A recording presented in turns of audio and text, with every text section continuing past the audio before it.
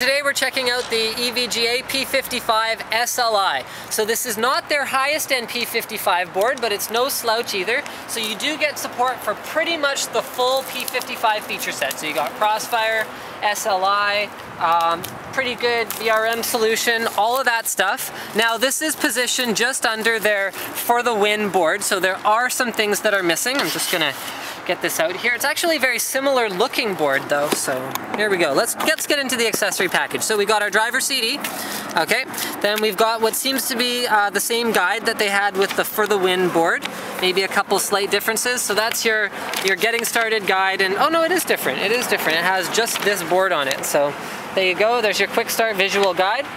This is totally going to get blown away here, so just a sec. Ah, the wind's coming.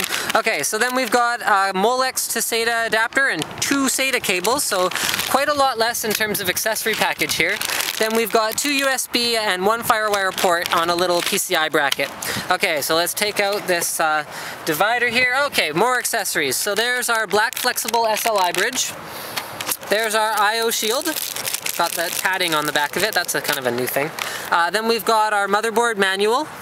Yeah, not really anything particularly interesting about that. All right, let's get the board out here, because that's what you folks are paying to see. Not that anyone really pays to watch videos on YouTube, but whatever.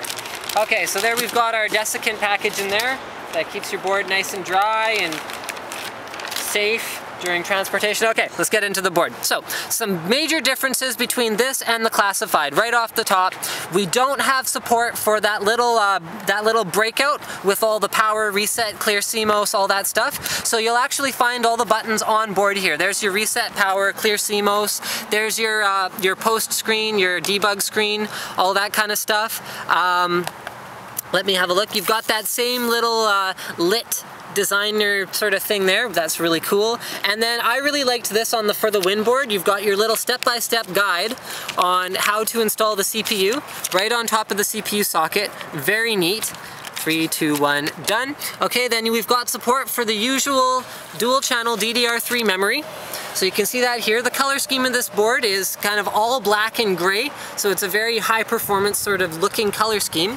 Another big difference here, when we look at the power connectors, is this board has only one 8-pin connector. The For the Win board actually has 2, so you can deliver ridiculous amounts of current to your CPU. The 24-pin you'll find on the right-hand edge of the board, just exactly where it's supposed to be.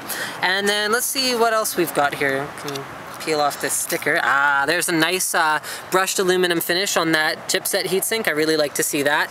And then we've got 6 Sata ports, all on the edge of the board, exactly where they need to be. And let's have a look at the I/O here. So we've got 1, 2, 3, 4, only 6 USB ports on the back, but they did give you that I/O panel thing. We've got our digital audio, clear CMOS button, a PS2 keyboard port. Then we have a couple of eSATA ports, 1 FireWire port, 2 gigabit Ethernet ports, and 7.1 audio. Anyway, thank you for checking out my blog on eVGA's P55 motherboard.